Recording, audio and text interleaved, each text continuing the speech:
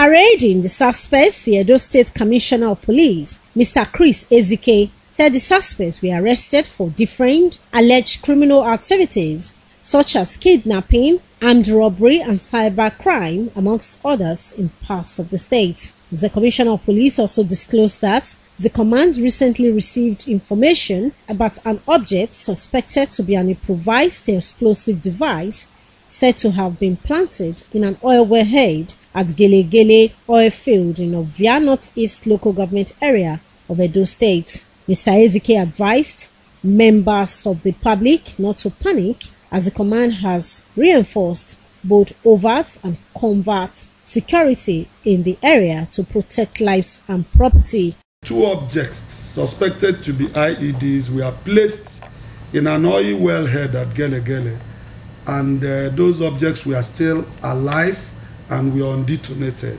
What this means in common parlance is that that place was set to explode. Let me also use this opportunity to reassure members of the public that there is no need to panic. We've been able to arrest 3 of the suspects in this gang. They have not only confessed to the kidnap of this doctor, they've confessed to several other kidnappings along that route.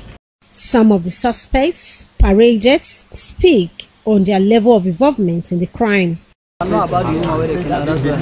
don't know their name, na person they point them. So the guy will know them, I will carry us go there, we don't us do one. After I don't do one, they know their name.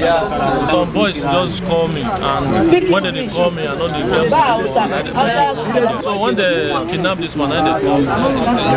So I can't go meet them, they say they injure for. When I reach there, they bleed.